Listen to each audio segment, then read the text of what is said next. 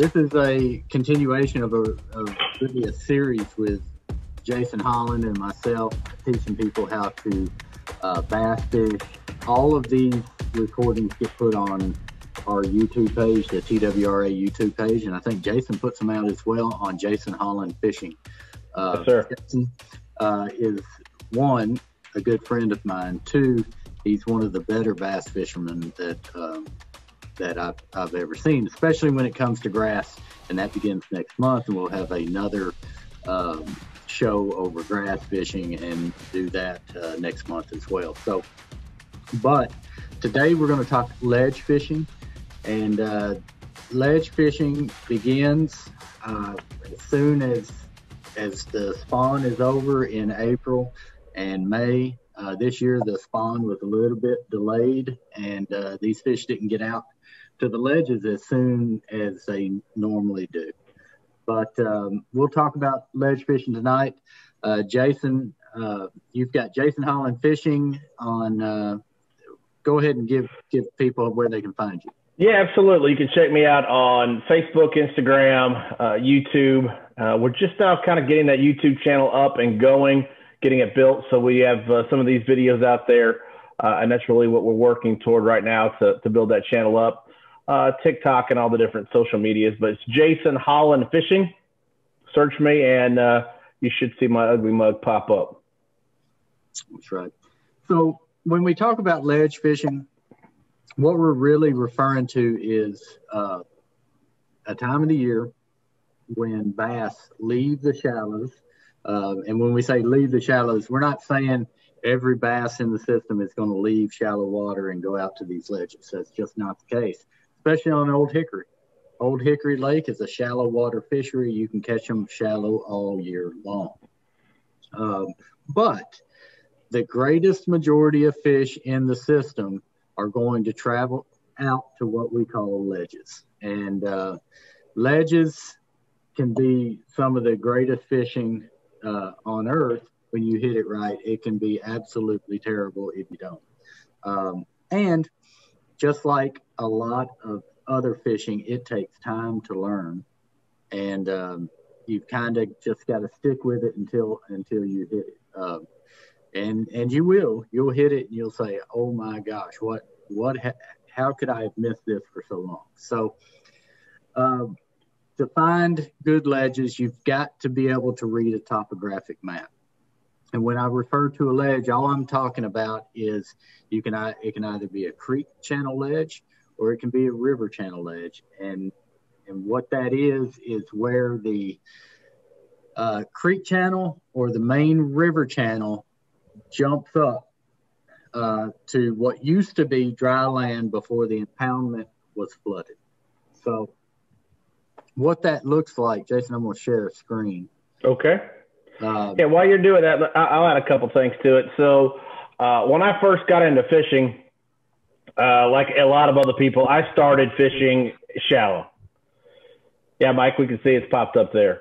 And as I got more into fishing and of course got electronics, I started understanding what fish do, the patterns that they run. I had a real mental block to try to figure out what that means. What does that look like? What is it? And so in my mind, the way that I eventually got my head wrapped around it was a couple of things. One, and Mike just pointed to it, is a creek ledge. So if you think about Old Hickory, for example, we talked about it. So they dammed it up. And again, a lot of these areas were dry ground that may have had a creek running through it. And so when they flooded it out, that creek, the indention that creek had made was still there. So now the water just came up and now you have this kind of a road necessarily is a good way to think about it, or just kind of a cutout or a ditch or where the creek used to be. And so when you think about a creek ledge, just imagine that was at one time dry land. Now it's water over top of it, and you're going to fish what used to be the old shoreline of that creek. And and then from there, so let's just say before that creek was there, you're standing in the middle of the creek, you're going to cast toward the bank in that creek, and you're going to bring your bait out. This is how I wrap my mind around it. So you're wading the creek, you're throwing toward the bank, and you're bringing your bait out. You're doing the exact same thing now. You're just doing it in much deeper water from a boat. You're still going to throw to that creek bank, even though now, then it may have been 1 foot. Now it could be 8 or 9 feet, and you're going to bring it back to you, and that's going to go from 8 or 9 feet up. It could be 5 feet, whatever the case may be, and it could fall off to 20 or 25 feet. So it's the same thing. It's just you have more water and more depth to work with. And that's how I got my mind wrapped around what a creek ledge was. A river ledge is, in essence, the same thing, but just imagine that they had to come through here and they had to dig out this really deep channel, as you see Mike showing us here in the white. They had to come in and make that deeper just so that they could get barges up and down. They had to dredge it. And what that did, so just imagine if you're in your backyard and you have a backhoe and you dig a ditch. You're going to have, of course, the ground that's flat, and then it's going to drift off into the trench or into that ditch you just dug with a backhoe. Same concept, just you're doing it with water and you're dealing it with deeper water. But just imagine that ditch that you dug with the backhoe, how it's deeper in the bottom and it comes up on the side and then it kind of rounds up at the top. Very close parallel to what a river ledge is. And when we say ledge, we're talking about here's the bottom of your ditch, here's where you dug it up, and then here's the top part of the land. We're talking about the little area from the shallow to the deep. So hopefully that it's a very generic analogy, but hopefully that at least gives you some ideas of what that looks like or what we're talking about when we say a ledge. When we say top of the ledge, we're talking about, in our ditch analogy, the ground before you start digging your ditch. And we talk about when it drops off is when it goes from the ground, it starts headed back down. That's exactly what we're referring to. Yeah. I think of, like you, when I started fishing ledges, what I thought about was a pool. I think for a lot of people, they can see that in their mind. It's not the shallow end and it's not the deep end. It's that little part that slopes down from shallow to deep. That's the ledge. That's where the break is. And some people call it a break. Some people call it a ledge, but they're both the same thing. And on this main river channel, this is the main river channel, right? The ledge on this would be this break right here. Okay, so those fish, when they're very, very active, they'll be up on top of this ledge. When they're somewhat active, they'll be falling off this ledge. When they're inactive, they suspend out over this ledge. And so we'll talk about all that, but that's what a ledge is. Think of a pool, think of a ditch like Jason's talking about, and you can have a ledge in a creek channel, or you can have a main river ledge.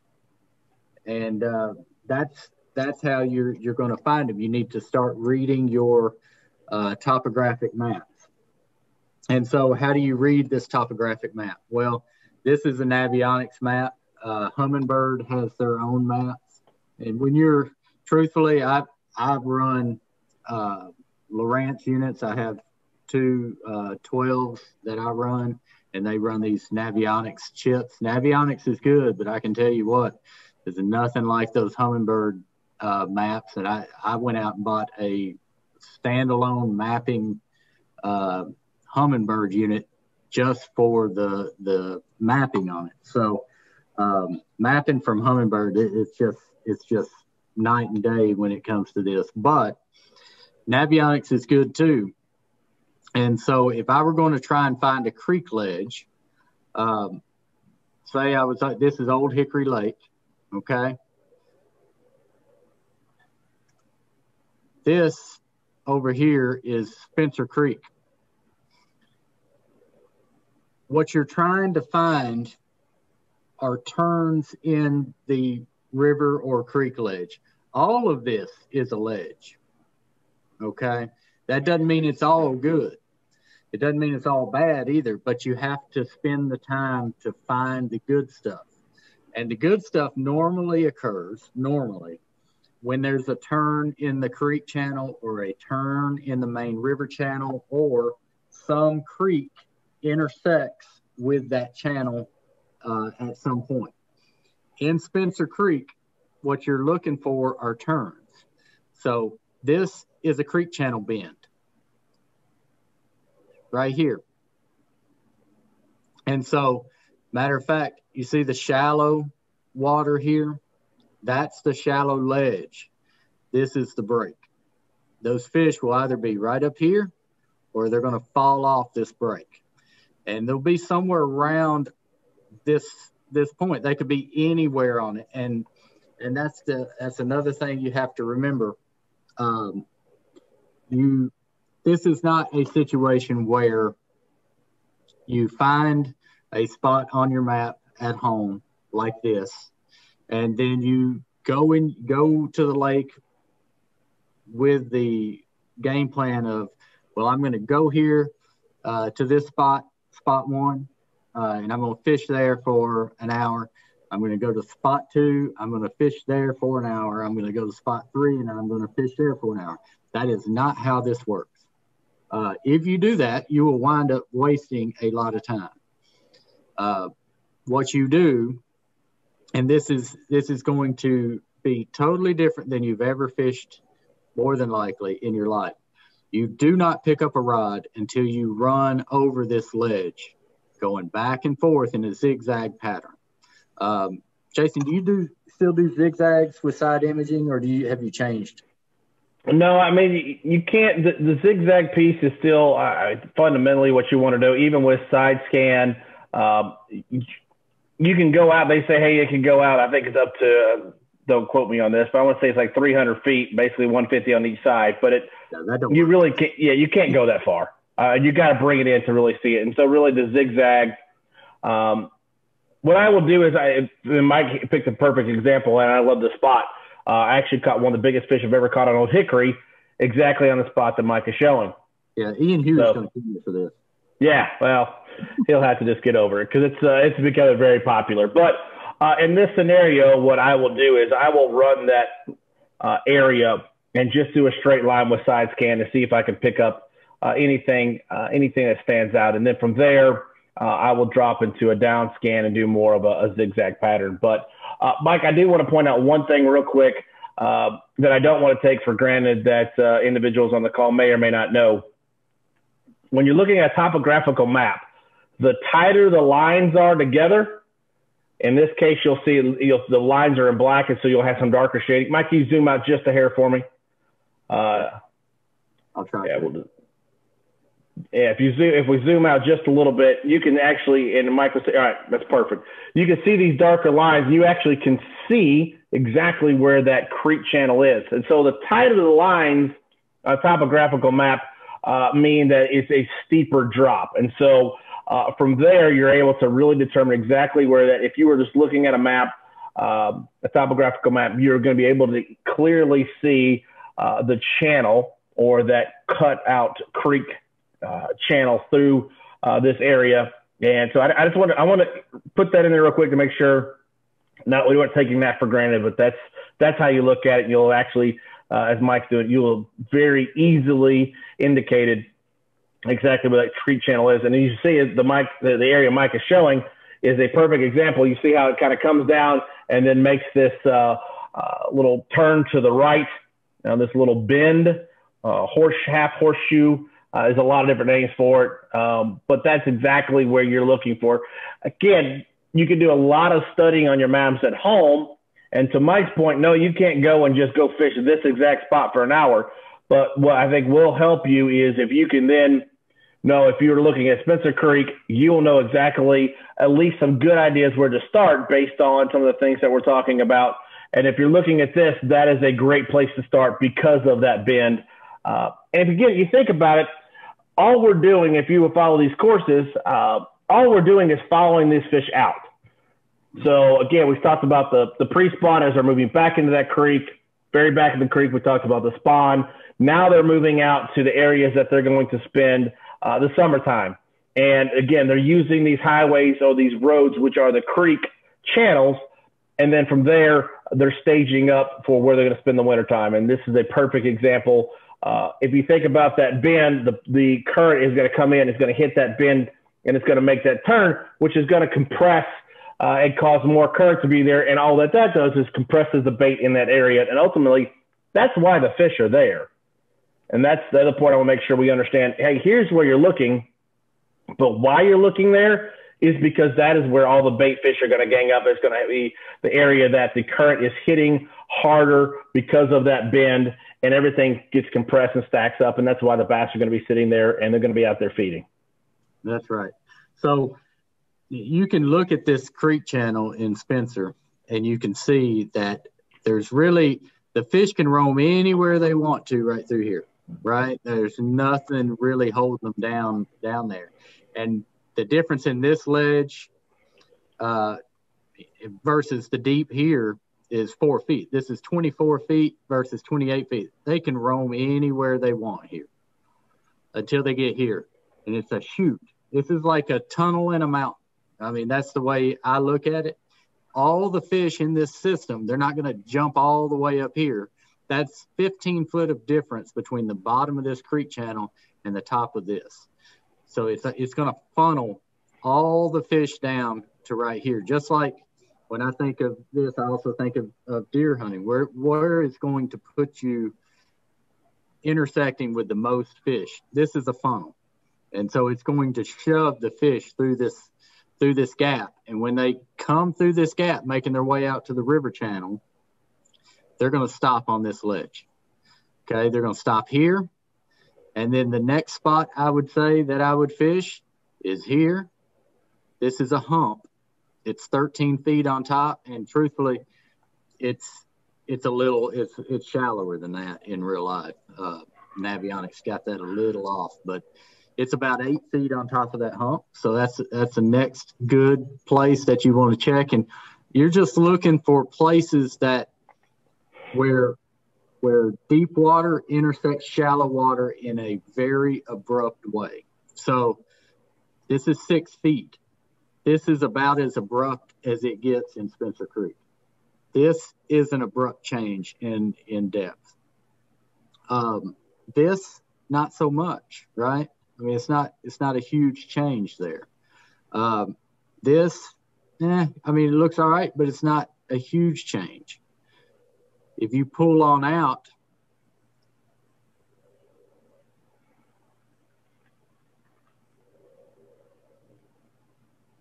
this is a pretty big change, okay?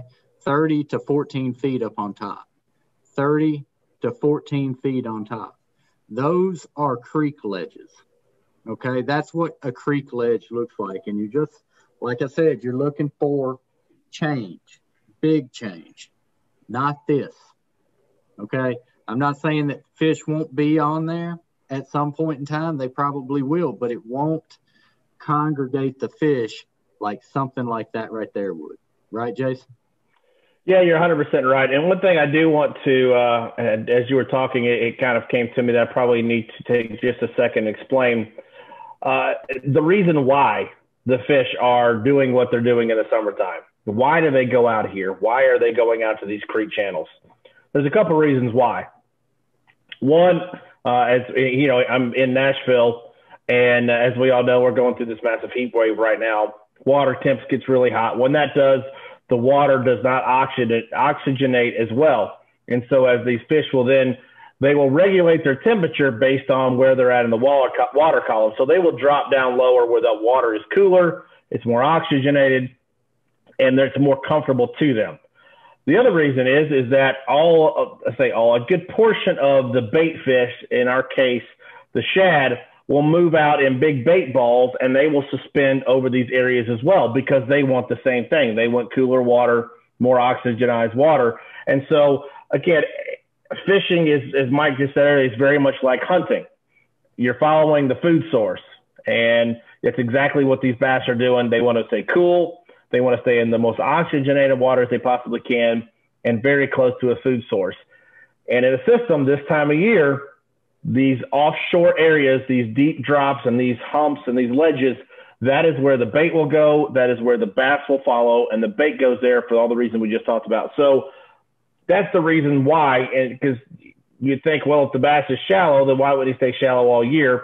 And to Mike's point at the very beginning, that doesn't mean every single fish on Old Hickory is out here on these ledges. Doesn't. You can catch shallow fish year round. You can catch deep fish year round.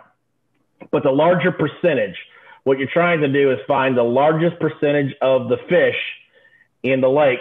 And that is where all you're trying to do is just maximize your effort, maximize the benefits.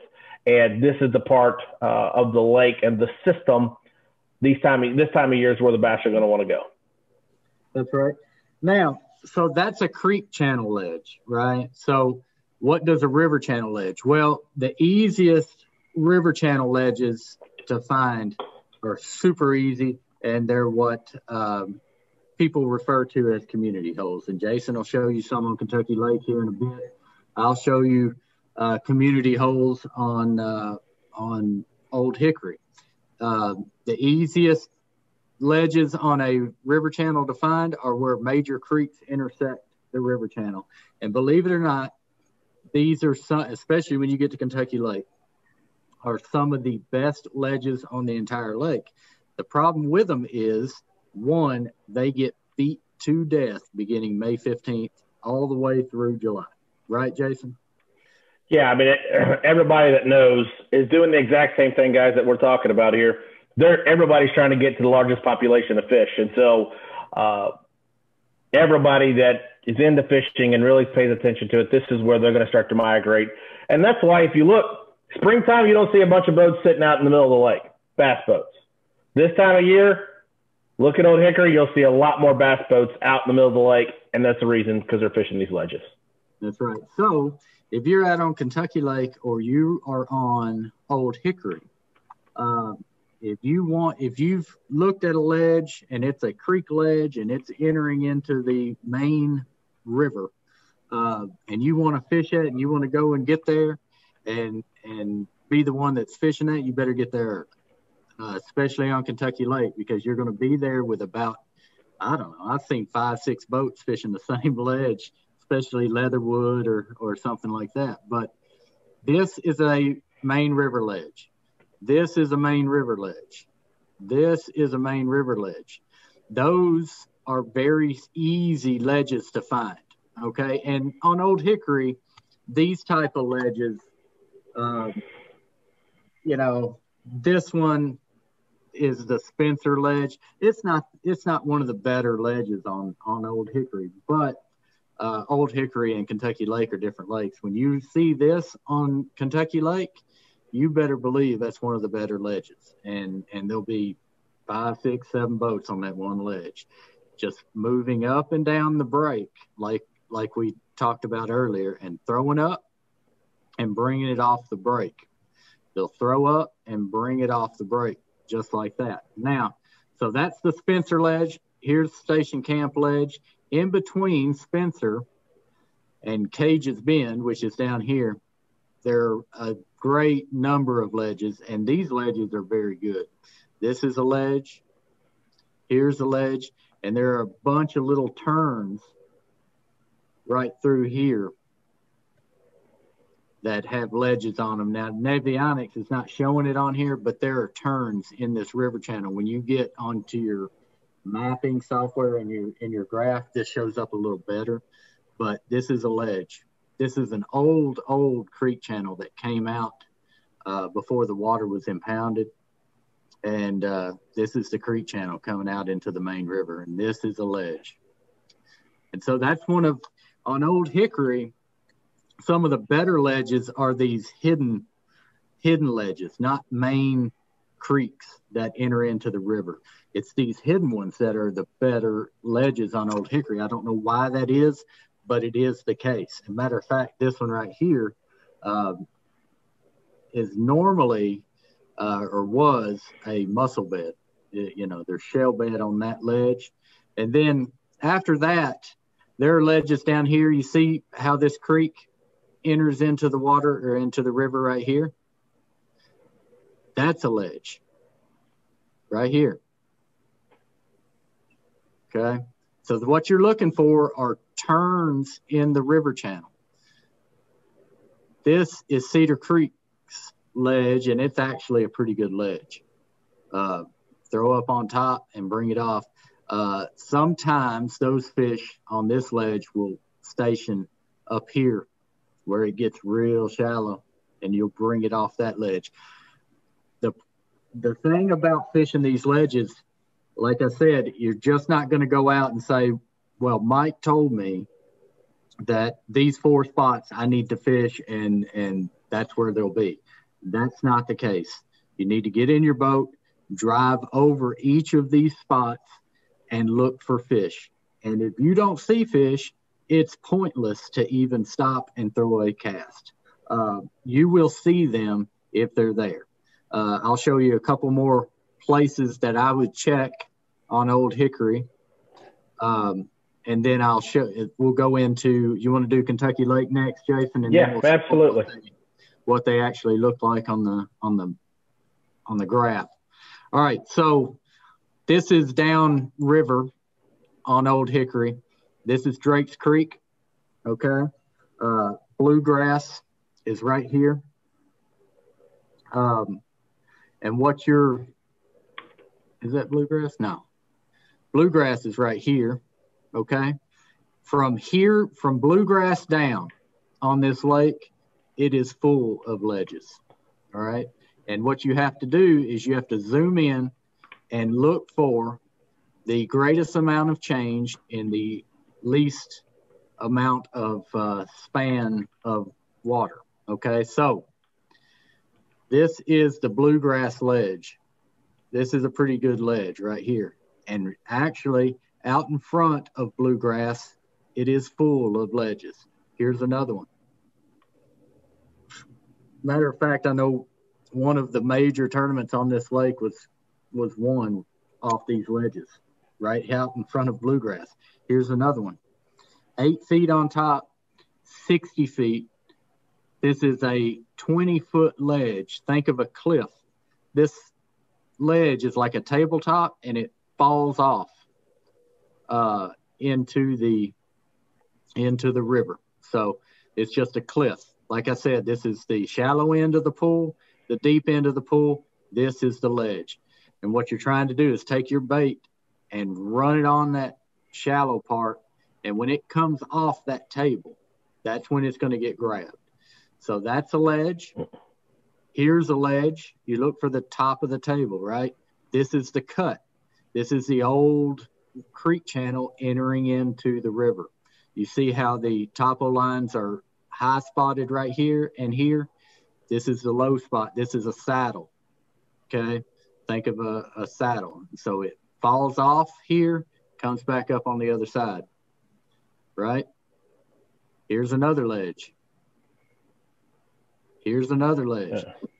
It is full of ledges out in front of bluegrass. Go ahead, Justin. I have one thing to that. And so, and again, I can always talk about me and not get in trouble. When I first started, I would look at this and I was way, way, way overwhelmed. I would look at this creek channel and be like, or the river channel, like, well, guys, I mean, the whole thing's a ledge, right? The whole thing's 50-something feet at the bottom and comes up to, you know, whatever on top, 8, 10, 12 feet. Well, the whole river channel is a ledge. And it just fundamentally, that's true. It's true. But what you're doing is you're looking for the highest percentage of spots.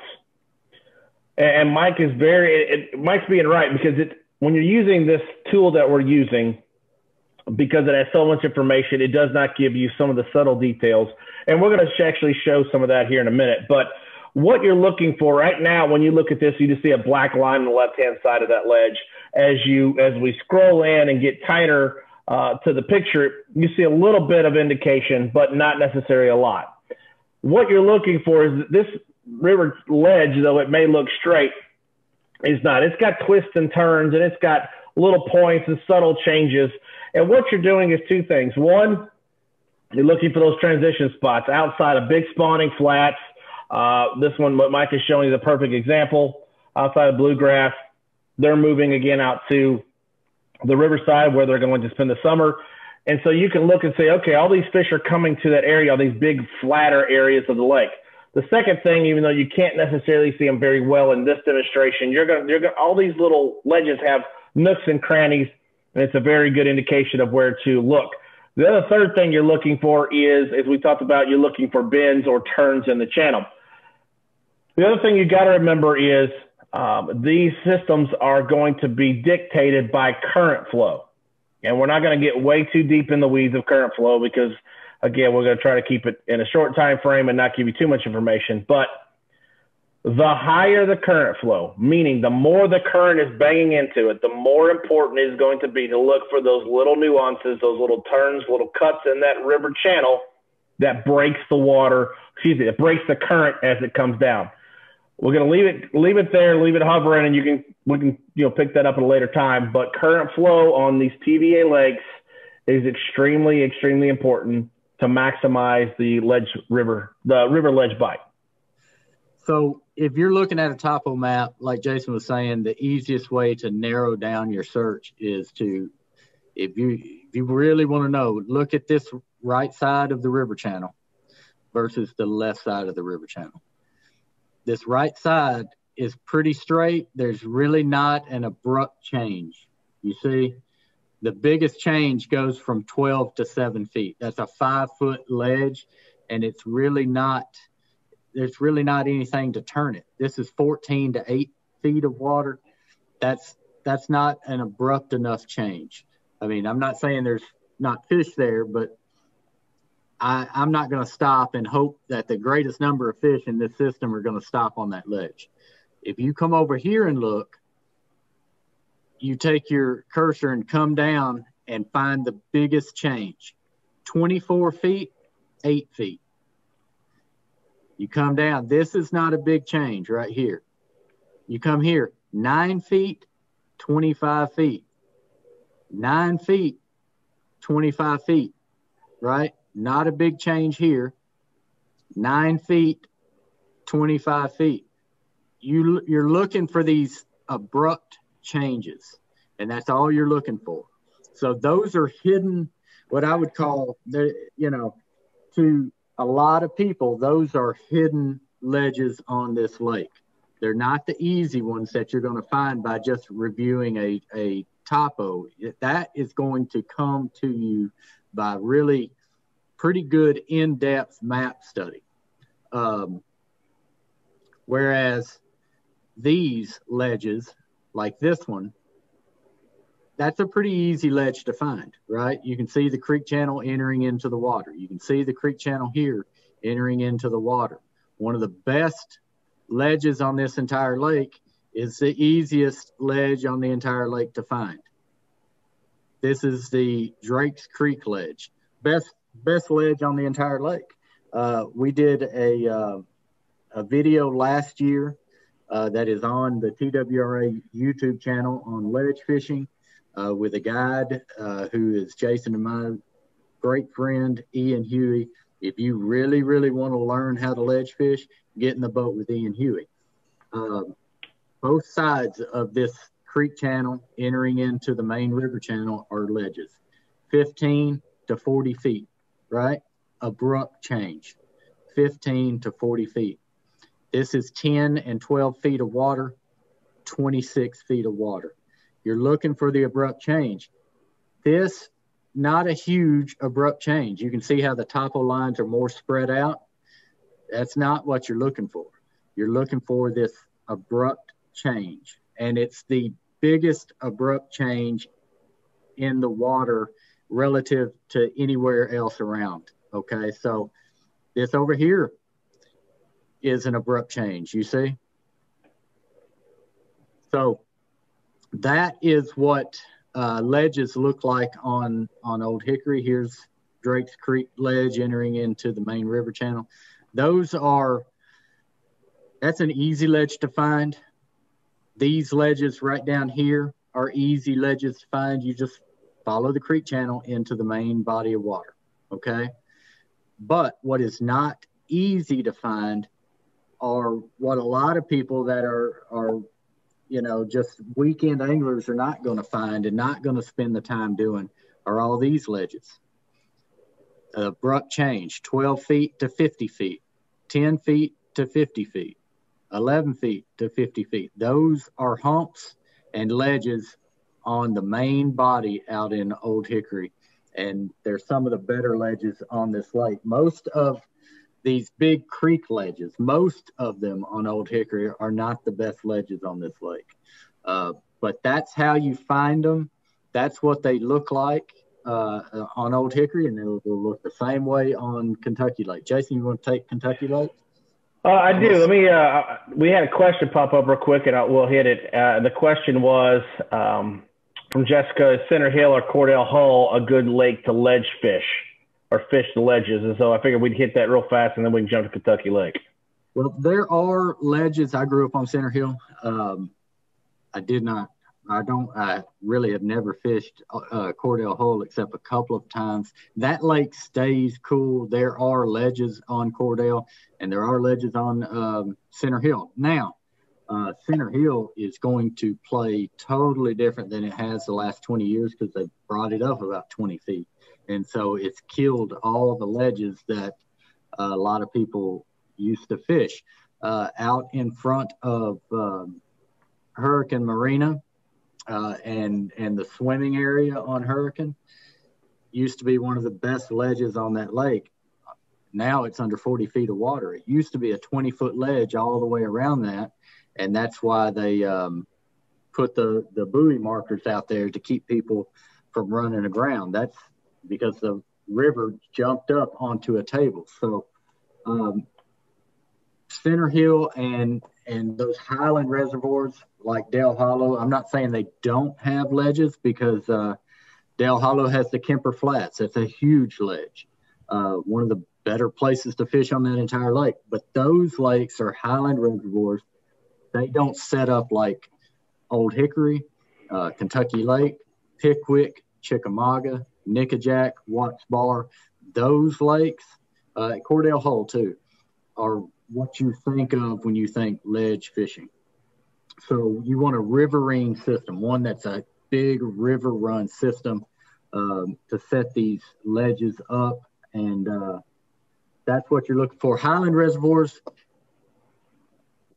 what you're looking for is big points that create tables, just like a ledge, but big points sticking out into the main river channel that create their own table up on top, and then they fall off into deep water, and they set up the same way as a ledge would in a river system.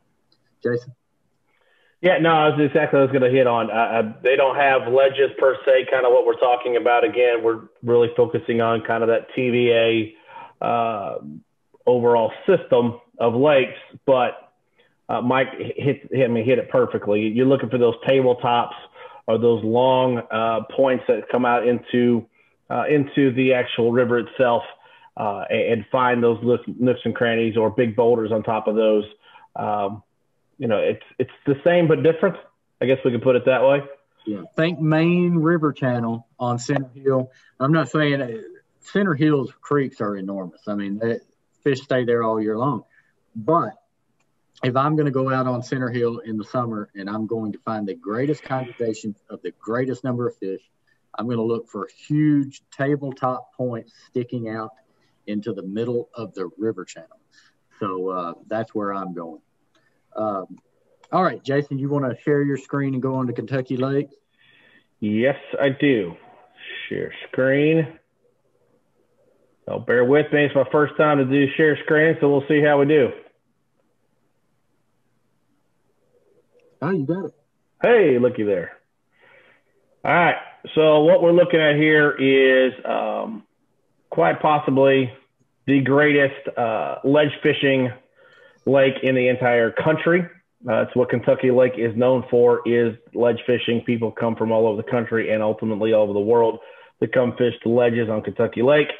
And we're going to talk about some of those. So we're going to figure out how to minimize you here. I'm going to try to zoom in a little bit. We're going to hit some of the more prominent ones and just kind of, and that's just correlate with exactly what Mike said.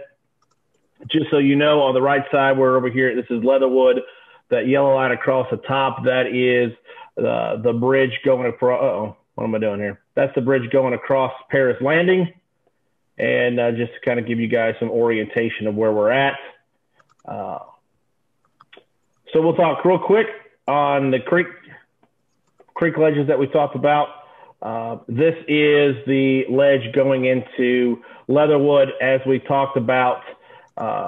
Here is that something very obvious down here. This is the creek channel coming out into the main river channel, fishing both sides of this and also both sides of these points or arrowheads. There's a lot of names for them, but I call them points. But arrowhead is a pretty good indication as well. You're going to fish both sides of these, and not only both sides of the points. The arrowhead. You're going to fish both sides of the creek mouth coming out. From there, there's some additional. Get over here. There's some additional opportunities within this, and this is called the Horseshoe. There is a lot of tournaments that are won in this specific area. If you look, this is a big creek coming into another creek. This is the creek channel, excuse me. Right here, you got this. I'm sorry, we're in Standing Rock, not in Leatherwood, excuse me.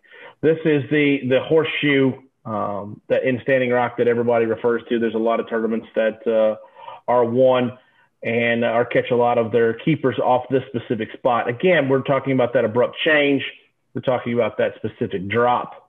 And this is a huge one. And I'm going to zoom out. You'll see how big Standing Rock is. I mean, this is a massive creek. And the best drop or the best change, as Mike's been talking about, you've got this tabletop or you got this little, what am I trying to say, Mike? What's the word I'm looking for? Hump. Anyway, hump. There's the word. You got this hump in the middle of the creek, and then you got the drop off dropping up here to 31 or so feet. Can't really see it on here, but this is actually about 5 or 6 feet. So that is really good in Standing Rock. And we're going to go down.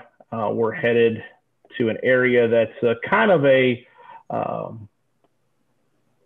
community hole, but we're going to talk about now. Something that's a little bit different with Kentucky Lake compared to an Old Hickory is that there is a lot of secondary points, a lot of secondary channels that, again, a lot of these areas, a lot of folks are going to focus on right here, which is the creek going into the main river channel. And they're also going to focus on a lot of these areas right here that have a lot of different points. But if you will look, because it's a much bigger body of water, Kentucky Lake is compared to an Old Hickory, you have a lot of opportunities on what we call secondary drops, secondary channels, secondary points, a lot of different names for them. But basically, instead of being out here on the main river channel or fishing where these creeks drop into the main river channel, here's a prime example of an area that gives you the ability to fish where maybe not everybody else is fishing. And big area of water, but you can see exactly, hang on. We got this hump right here in the middle of a creek, and it drops back out in here. So again, it's not the same depth as we've been out here in the main river channel, but we're up here at 6, dropping off into 2024. And so from a percentage ratio, I mean, you're looking at roughly, what is that, triple, give or take, maybe even quadruple. The depth change from on top of this hump down in here, going back into Short Creek. Here's another area to look at. You're sitting up here at 11 or so, and you're dropping off here into 17 to 25. These are little areas that you can come and scan and see if there's some opportunity where may not be as big as a group of fish that are sitting on this type of area or in this little off this little hump here compared to out here, but a lot of the times, some of your bigger fish will come in these more isolated areas, and definitely worth taking a look at and seeing what we got, what you got to work with. So we're going to go in here to Leatherwood, and this is probably, before we go over there, I'm going to show you one other area that is really, really good that I've spent a lot of time on. And it's a really great transition, kind of what we talked about before, but it's this area right here. It's the huge course, the big main river channel, and you got this huge open area, and you got this creek running right here. And this creek runs all the way back into, as you can see, let me zoom out just a little bit, all the way down into this area. And the main route to get back onto this, because typically they're going to follow, think about a path through the woods. Even though you could walk through the woods, if there's a defined path, nature, just naturally you're going to walk the path. Well, if you look at this right here where my cursor is, this is a natural path that gets all the way back into this entire area up in here. There is some, also, as you can see on this map, there's some eelgrass that actually grows up in this area. So it's a really great area for fish to come and populate. And to get there, oh boy, I keep hitting the wrong button, Mike. I apologize. To get there, this is the main route to get in there. And so this whole area right here is absolutely fantastic all the way through, but mainly in this radius right here to go check out. So real quick, we've talked about Leatherwood a couple times. Leatherwood, this is the textbook area for ledge fishing. And of course, as we talked about earlier, you'll hit these two arrowheads going into it. But if you look at this, you got this big, I'm going to zoom out real quick. You got Leatherwood's this big, massive creek all right here. And the highway or the road to get in there is just this road right here. And it takes you all the way back. So these fish are going to migrate out of here, and they're going to be coming out here to stage for the summertime. And they all get funneled, they all get bottlenecked, whatever term you want to use, right in this area. And so what you do is you'll fish, when you come in here, you'll fish this whole section, focusing on these two areas. Again, they're coming out of this creek, heading out, so you'll fish these two areas right here to catch them on the way out. And then you'll make sure you focus on these two areas right here for the fish that have already migrated and made it out there. Now, another spot, let me get it back over here. Another spot that's really, really good, and this is a prime example of what we talked about earlier at Old Hickory, but it was kind of hard to see on the mapping. This is a great example of that. Look right here. You kind of got this indention, we'll call it that. You kind of got this little cut. So in essence, you have this is the main creek ledge coming out, but you also have another little area of this area that cuts back. And so again, you'll fish the little point here and you'll fish the point here. Again, it's a subtle change, but it's completely different opposed to this whole area is just straight coming out. And then you got any irregularities, this word I'm trying to get out of my mouth right now, is something that you want to focus on and take a look at, because it's a great place for those fish to stop at, or they can congregate right there. What Jason just showed you, and you'll hear people when you watch ledge fishing on YouTube, and they'll talk about ledge fishing, and they'll say, well, this is a great ledge, we're fishing this ledge. What Jason just showed you is what they call the spot on the spot. Okay, so if you're going to fish Leatherwood, that turn, and a lot of people call it a turn or a cut in the ledge, that is the spot on the spot. That's where the fish are going to congregate. So if you zoom in on that, Jason. Sure. There we go. All right. So if you look at that, there's a table up on 16 feet, and it's really not 16 feet. That is a table. But if you come off the ledge, there's another table. You see that? Yeah, right in there, Jason. You see that table? Those fish will sit at the base of that ledge right before it drops off again. That is the spot on the spot, the secondary table on that ledge. And if you're going to fish Leatherwood, more than likely, that's where your big fish is going to come from. Yeah. Sometimes you hear it called, spot on the spot is the biggest used. Some people call it the juice of an area, the sweet spot, a lot of different names for it. But again, it's just something different in a high percentage area where bass are going to be. It's another small area. So again, it's just that constant drilling down to get the absolute best spot of a spot. And that is exactly where that's at. Now, another thing we'll show you real quick, and I know we're getting short on time and some of the stuff we want to do. Let me scroll down here. We talked about these little cutbacks, and these are all areas to check out as you're doing it. But when you're looking for secondary ledges, here's a great one that I'm giving Mike all my secrets. But this is hurricane, or if Mike says it's hurricane, or what part of the country you're from, how you want to say it. I call it hurricane. You grew up in McMinnville, and you're talking about Center Hill. It's hurricane. But if you get educated, you move away and you go to law school or something like that, then it becomes hurricane. And people then it becomes hurricane. This is Hurricane or Hurricane Creek on Kentucky Lake. And again, we're not going to keep beating the dead horse. Obviously, this is a really high percentage spot. What's really great about this one is this turn back right here. But one of the best spots on this whole area when they're pushing a lot of current is this area right here, because the current's going to come here and it's going to get slowed down a little bit, and then it's going to crash right into this turn, and those bass will sit right here in this turn, and it will look like spaghetti on your graph. And we'll talk about what spaghetti looks like or what that means, but one of the best spots. But let me zoom out real quick and show you the secondary ledges of this area, and they are right here. You got this whole creek channel coming back, but then you got this secondary area right here. And that's something that's this one that makes it really unique is the fact, and if you can see it here on the graph, scroll down, this word right here, roadbed.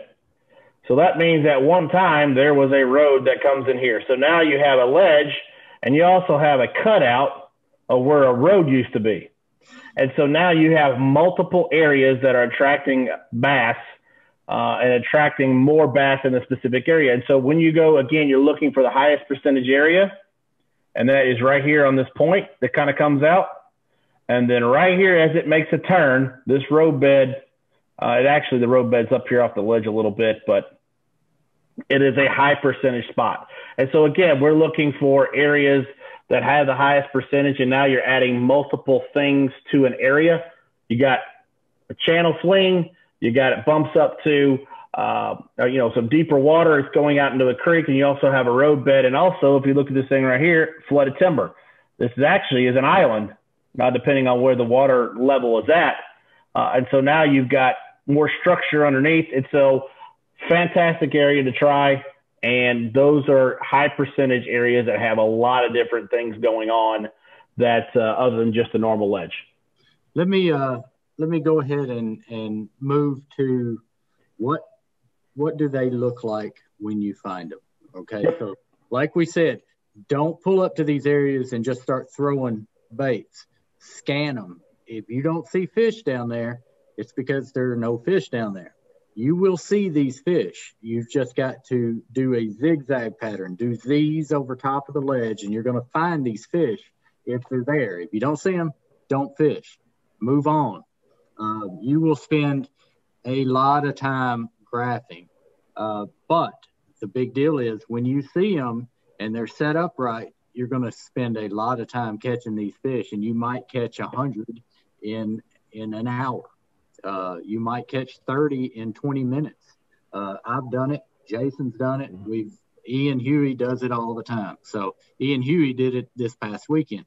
So let me show you a short video on what these fish look like when they set up on these ledges and what you want them to look like. So Jason, I'm going to share this screen. Sure. It doesn't work. Yeah, I'll set it up real quick. The guy that's going to be talking on this, his name is Jason Sealock. He's and where he's at is on Kentucky Lake. So this will give you real world scenario. All right, here we go.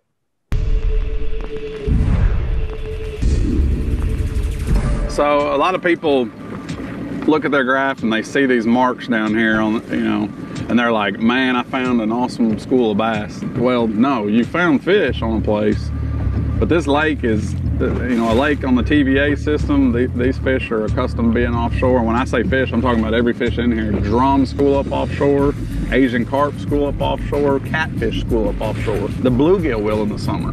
I've spent a ton of time going up and down these ledges, and people will see this stuff and go, man, look at all the bass. None of those are bass. Those are all Asian carp. What I've learned is when they're bass, they are locked to the bottom. They'll be dunk, dunk, dunk, dunk, dunk, dunk, dunk, dunk, all along, just in a real tight group. When they start getting up on top of each other in the signatures, I mean, this thing's looking down 21 feet. You start seeing big signatures like that, you know, you're talking 7, 8, 9, 10-pound fish. You know, do you believe that there's that many 10-pound bass down there on a spot? No, that's probably not logical. So more than anything, what I've learned with the bass is when they're catchable and they're down there on the bottom, they're close together, they're in a row, lined up on the bottom, they'll tick mark on the bottom. There'll be like 20 real close together, lined up in a line along the bottom, instead of stacked up on top of each other, kind of spread out all through the water column. Now, as the schools get bigger, and you start graphing over these places and schools of bass get on them that have hundreds of bass on them, yeah, they will stack up a little bit, but there'll still be a narrow band of them, and they'll still be aligned along the bottom, and they'll be thick. The reason they stack up is because they literally all can't fit there together on the bottom. They're darting in and out and chasing shad, but they're still real close to the bottom in a band.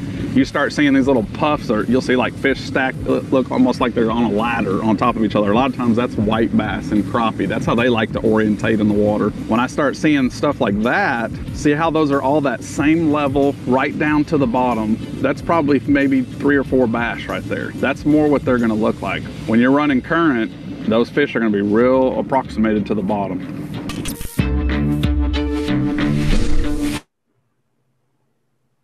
Couldn't have said it better myself.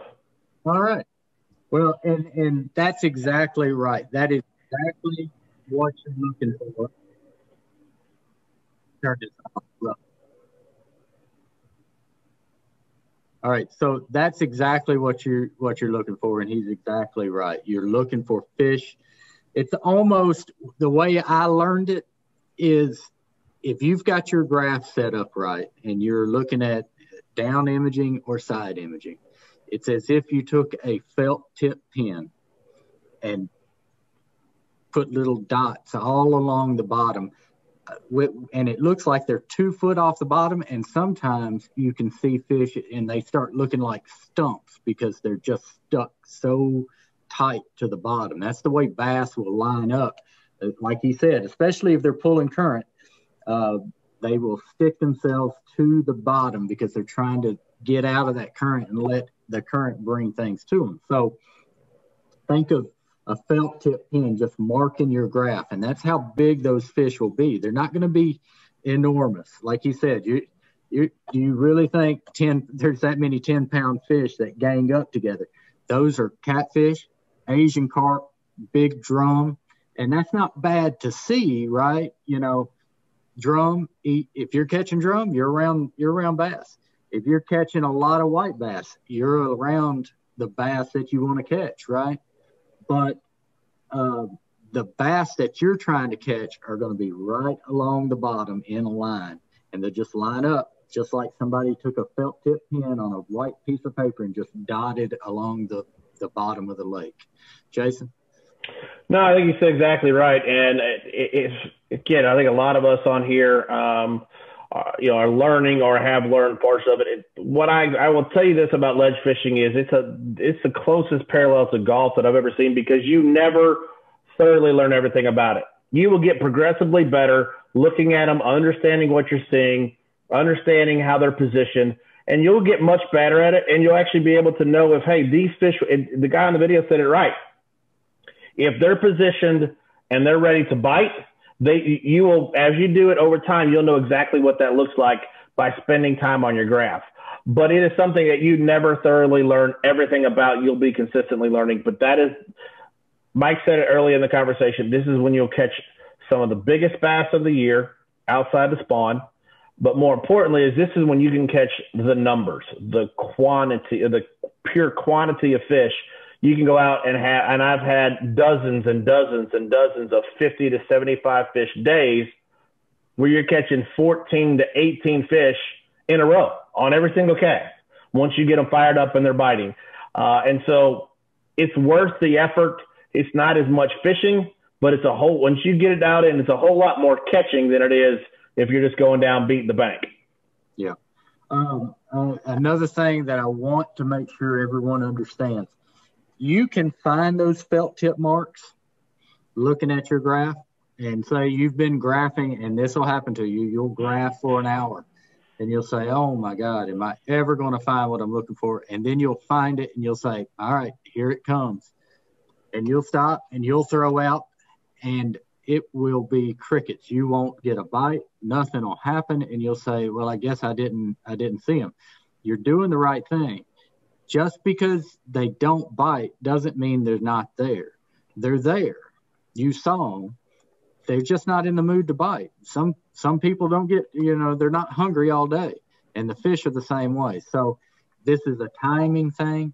Some schools of fish will bite at 8 a.m. in the morning. Some schools of fish will bite at 1:30 in the afternoon. And you just got to keep working around and find out what that time is. And this used to happen a lot on Bassmaster Elite Series. When they went to Kentucky Lake, people would have these pro fishermen would have ledges that they had to be on at a certain time in the day. Otherwise, they didn't catch them.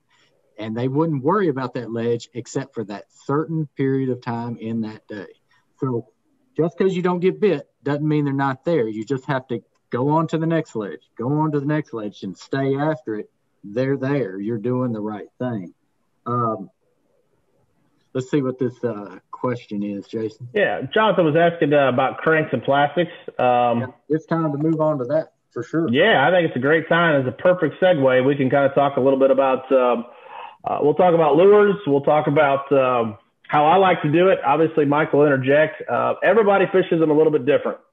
But I'll kind of give you a couple of rules of thumb to work by. When they first get out, and that could be anywhere from the middle to the end of May to the 1st of June, somewhere in that time frame, you are much more likely to catch them on a more aggressive type bait. What I mean by that is a big crankbait. If you're throwing a big 1 or 1 1/4 ounce spinner bait, something that's very aggressive, you're more likely to catch them when they first get out there with more aggressive baits. As the time goes on, as the season goes on, and those fish have seen 14,000 crankbaits in the last week alone, you'll start seeing other baits work better. I'm not saying you still can't catch them on a crankbait, but what I'm saying is when they first get out, the more aggressive baits, and later on in the season, as they've been conditioned, you start dropping down to more plastic type baits, more subtle baits, and then near the end of the season, you may have to drop down to a drop shot or to a Ned rig, something real small, something extremely slow, but that's what you're going to take to get bit. So I want to preface kind of what the baits we're going to go through with. That is the timing of the progression. The second piece of the timing, and this question was brought up earlier, is if it is, let me back up. I'm going to throw a crankbait from the beginning of the season to the end of the season, no matter what. I'm always going to at least give it a shot to get the more aggressive bait and the more aggressive fish that are out there on that specific spot. I may not throw it for an hour. I may only throw it for 5 or 6 casts, but I'm always going to put a crankbait through there. That's me personally. Let me add something before I forget and we move into showing the baits. If you pull up on that ledge and you see them down there and you start throwing, if you've not been bit in 10 minutes, move on. This is an instant gratification type of fishing. If you're not getting bit in 10 minutes, they're not going to bite. So move on, find fish that are catchable, that are active.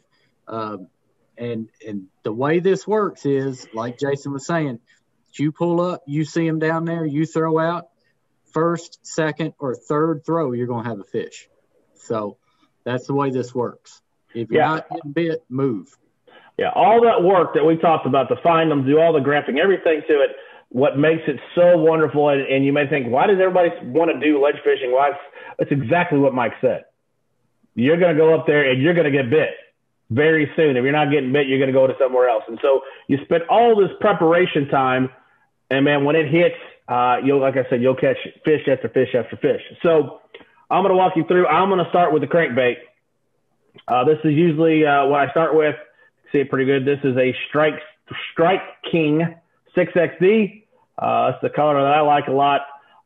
This is actually the silent version. You can't really hear it because I got headphones on, but there's no knock. It's a silent version. And then there's another version that has some BBs or little tungsten balls in there that when you shake it, it clack, clack, clack, clack. I'll have both of them tied on, and I will start with that. Another great bait. Oh, yeah, let me back up. We're going to go through the lures first, and then we'll kind of talk a little bit about when and where. But another great lure is the football head jig. And again, football head, because a lot of times you'll be throwing on rocks, shell bed, harder bottoms, not necessarily the silt bottoms. So a football jig, it's a fantastic bait. I use 3/4 ounce when I'm fishing ledges most of the time. Unless the current's real bad, I may go down to a 1 ounce, or sometimes I go to a 1/2 ounce if it's shallower. Another great rig is your basic Texas rig. We won't go through that, but everybody pretty much knows what a Texas rig is. A bigger worm.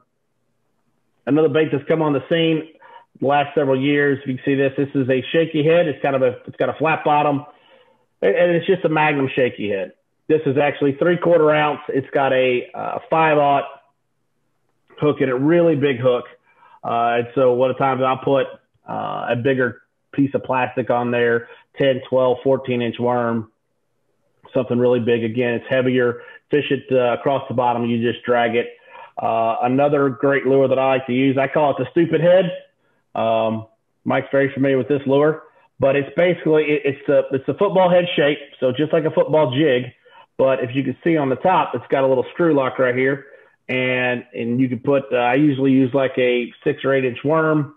Worm that I like to use a lot is the missile quiver, and it screws into the screw lock, and then this hook right point here buries into the plastic, so it makes it wigless. Again, it's another version of the Magnum shaky head. Thing to keep in mind is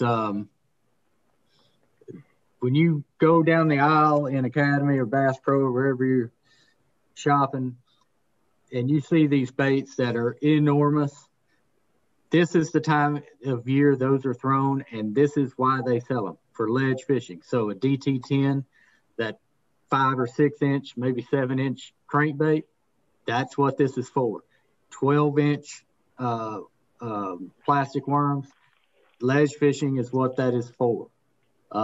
Huge baits, huge. You got the big flutter spoon. Show the big flutter spoon, Jason. I do, yeah. So this is a normal spoon, flutter spoon by Strike King.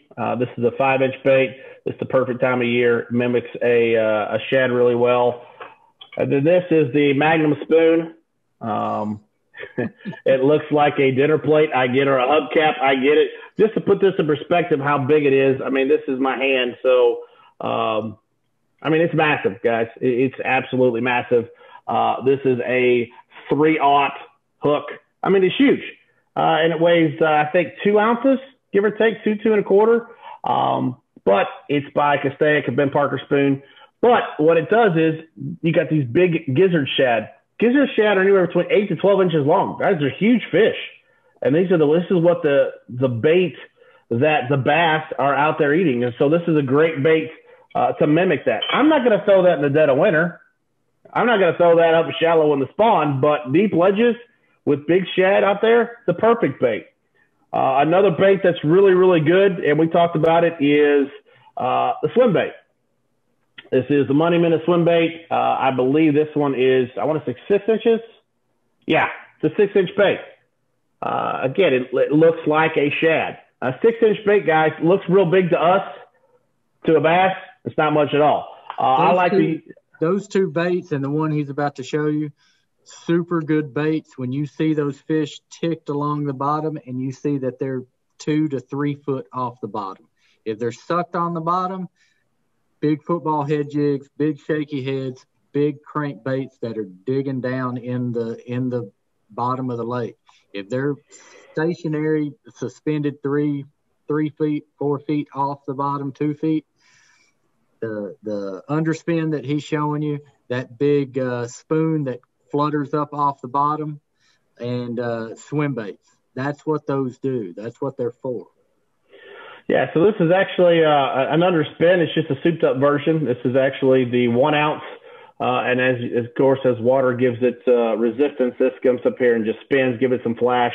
And then I'll team that up, like I said, with the big money minnow or another swim bait type head.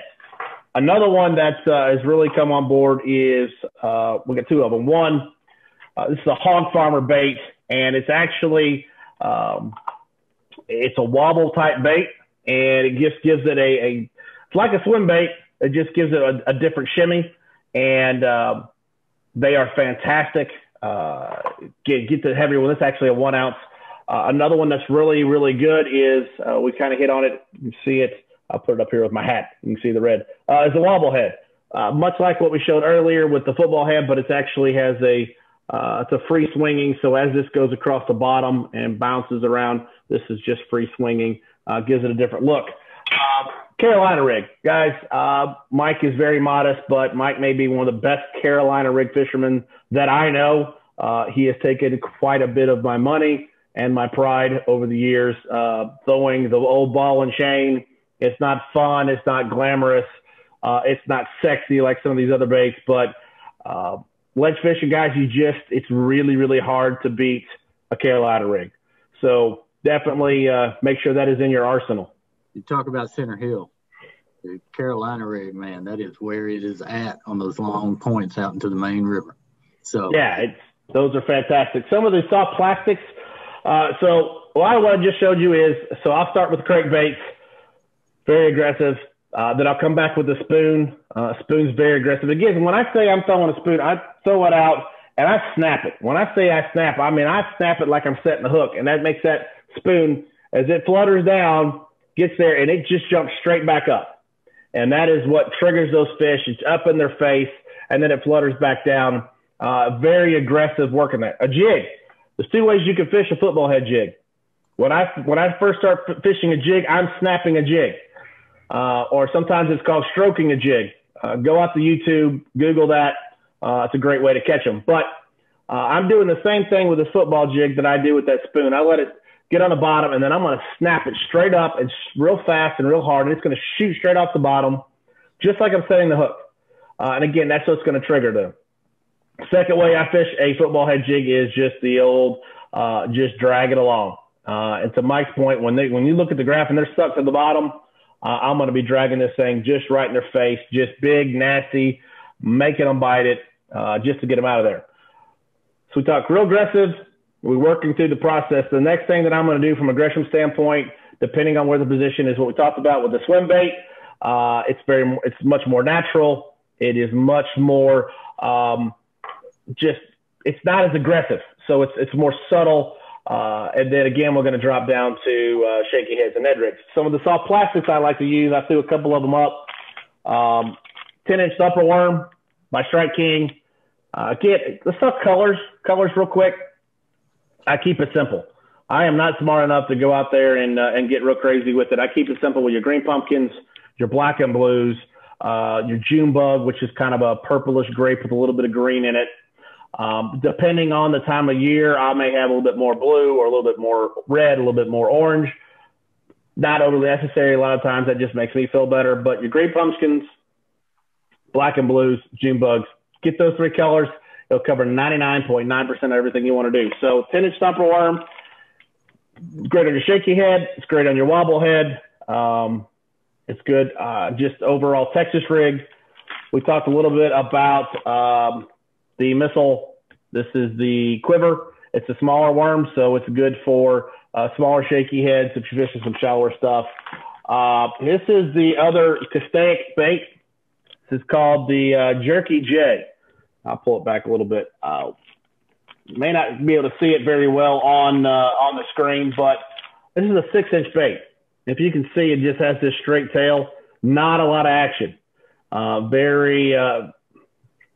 Very easy to come through the water. It is not aggressive at all. It's when those fish have seen a bunch of crankbaits and you're dropping down. Put this on that swim bait head with the little spin, the underspin. It's a really nice, subtle bait to use. And we talked a little bit. This is kind of the standard. Guys, it's been around the longest. This is what everybody uses, is the Zoom Old Monster. You use this all the way through the gamut of stuff we talked about on the hook. last thing that I will tell you about is this is the D-Bomb by Missile Baits. I like those on my Carolina rig. But more importantly, as a little trick or a little tip that I'll drop with you, depending on the time of year, depending on what their bass are hitting on, will depend on how much of this plastic I leave on my football head jig. Normally, I kind of bite this in half and just have a little bit of the claws sticking out here at the bottom. But what you can do is you can almost nose hook that, and you will have your soft plastic will hang down here. So what you've done is you've made that profile, you know, a good 4 to 5 inches. And so what you just beefed up your overall presentation. And all you do is just change how much of the soft plastic hangs off the back of this football jig. So it's a great tip. If you want to try to catch, you're going for some bigger fish. Again, bigger baits catch bigger fish. So make that bigger profile just by changing the placement of your soft plastic on that jig. And that's, again, we can take some more questions on that. Feel free to put it in the chat or some question and answers. But again, big baits, big fish, more aggressive at the beginning, and then work your way down with less aggressive, more finessey. And all that does is it allows you to squeeze more fish out of that school, because you're not going to catch every fish in the school. When you see 10, 15, 20 fish, you may catch half of them. And on the video, he was talking about there's schools of hundreds of bass. And you can go up there and you can catch 30 or 40 fish. You're not going to catch them all, but the way you keep them fired up, and you'll hear the term fired up, the school fired up, all that means is they are aggressively looking. They saw their buddy just eat something, and then they're like, hey, looking around, hey, what did you just eat? Where's food? And so they get into a feeding, it's called a feeding frenzy. It's much like you see with offshore saltwater fish. Think piranhas, how they're all coming in and trying to eat whatever's there. Bass have the same type of mentality. Once you get that school fired up, or once that school is aggressive and they're actively looking and they're chasing bait and they're trying to eat, that is when you want to put as many lures as you possibly can in them. And once that you quit getting bit on the crankbait, go to the spoon. If you quit bit on the spoon, go to the jig. Quit getting bit on the jig, go to the swim bait. Just have that progression, and that way you can squeeze as many fish that are in that biting window as you possibly can out of school. And it's nothing, guys, to turn around. You may have nothing, and it could be 5 or 6 hours in a day and have no keeper fish say you're in a tournament, and pull up to the right school and load the boat and have 5-pounders in 15 minutes. So it's very common, but it's all about the preparation. It's all about being prepared to handle that type of scenario. Well, this was a good video.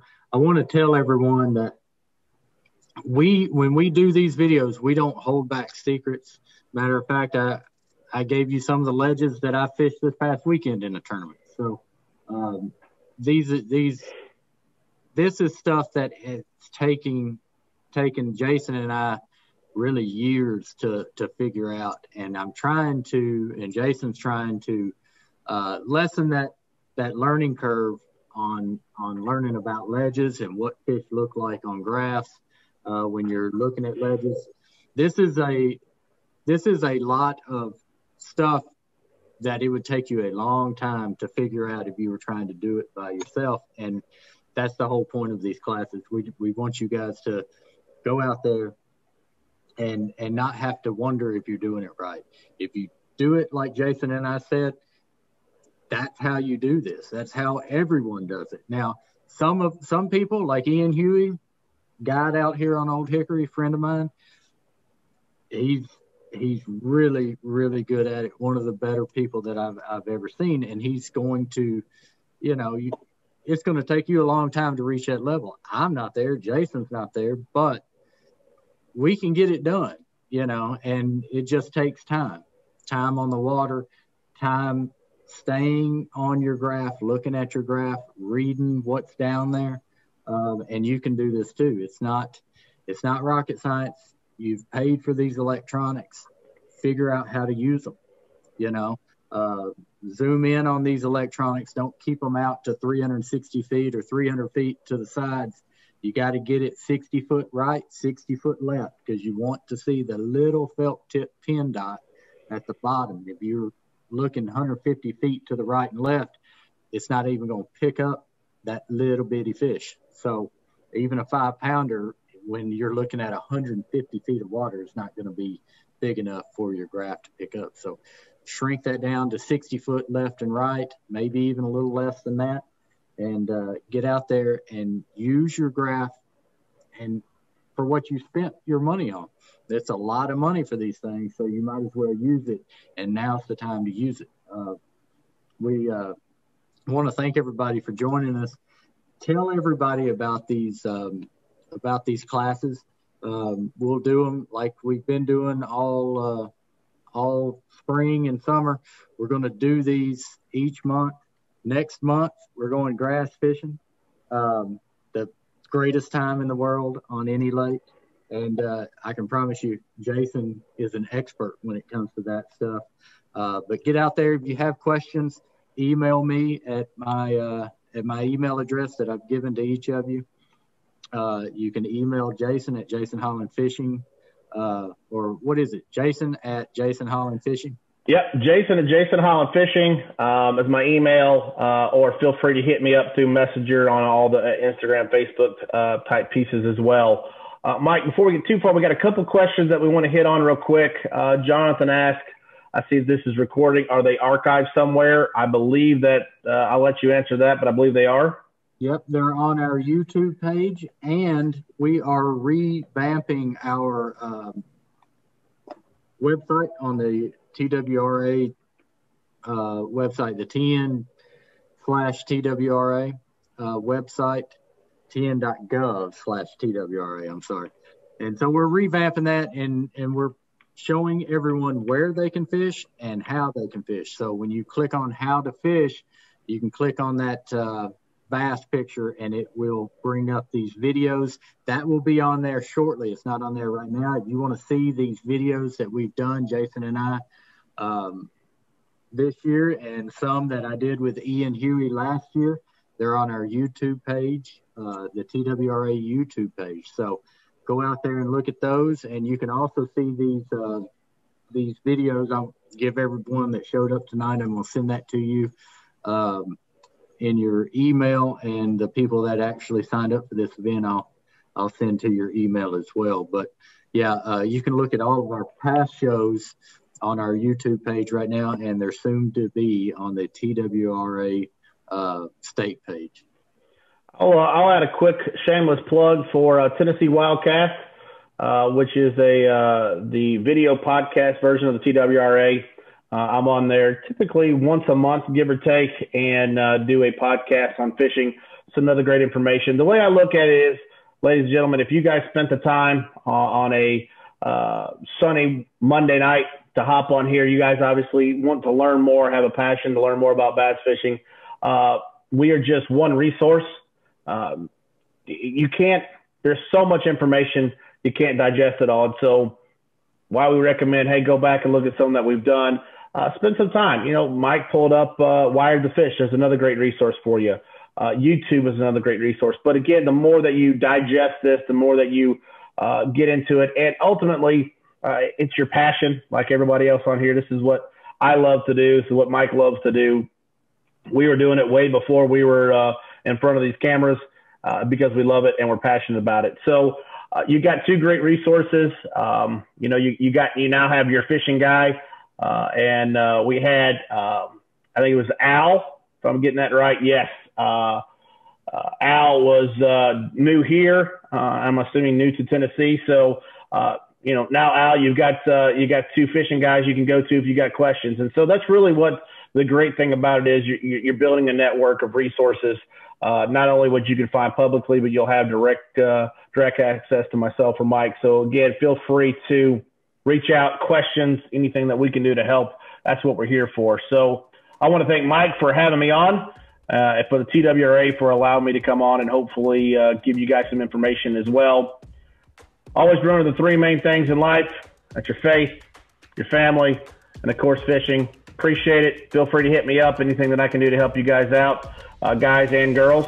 That's what I'm here for. So thanks again. All right, guys. Well, thank you so much. Get out, go fishing, have fun.